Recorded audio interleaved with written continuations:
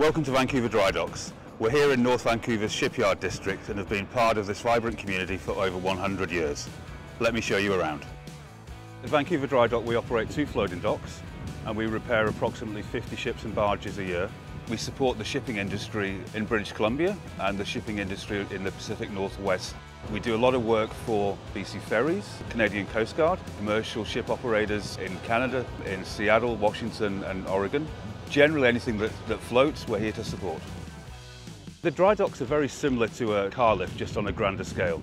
They're an entirely floating platform. To sink the dry dock, you fill the tanks full of ballast or seawater, and that means that the deck that you can walk on actually sinks up to about 11 metres below the sea level. And then with some tugs, we pull the ship or barge over the top of the dock and then pump the ballast water out again to lift that deck. And as the deck rises, it picks up the barge or ship with it.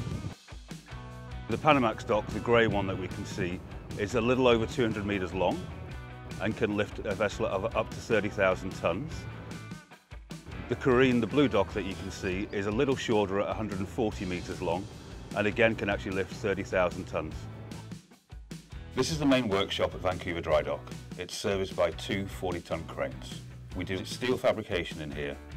They may be retrofitting a propeller or replacing worn-out equipment and parts. We have a pipe welding robot from a local North Vancouver company that's helped improve the speed and accuracy of some of our high-precision pipe fitting work. All vessels need regular maintenance, just like a car or an aircraft. Dry docks are needed to inspect and carry out repairs and maintenance on parts of a ship that are constantly underwater.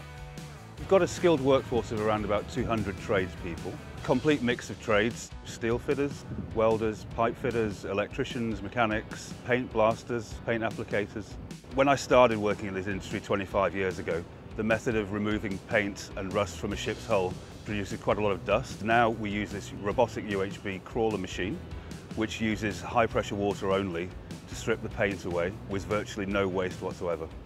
All the water that we use is collected and processed through our on-site water treatment plant and then discharged into the sanitary sewer, according to our permit from Metro Vancouver. The water is pumped through sand and then activated carbon filters before disposal.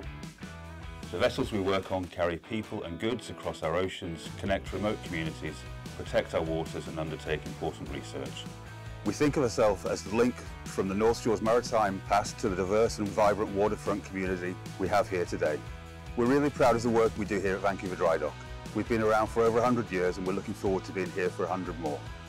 I hope you enjoyed your tour and thank you for taking the time to learn a little bit more about our operations. We look forward to seeing you again soon.